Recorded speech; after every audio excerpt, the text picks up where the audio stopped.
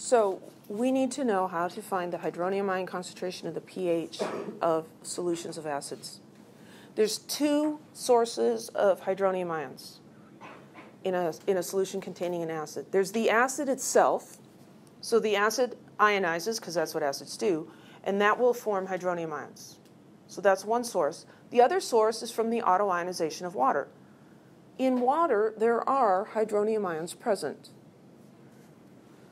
We can ignore this autoionization source in all but very dilute solutions, because the concentration of hydronium ions coming from this is 10 to the minus 7 molar.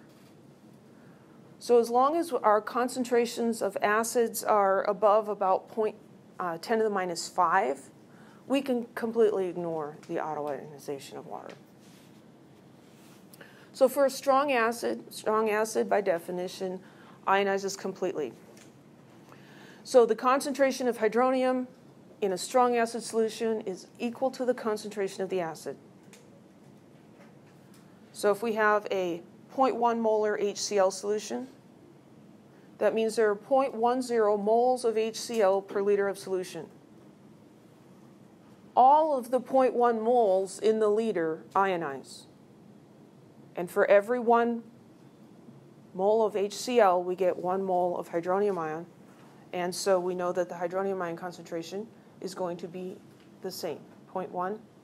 And so we can say then that we can calculate the pH, and the pH is going to be 1. Any questions?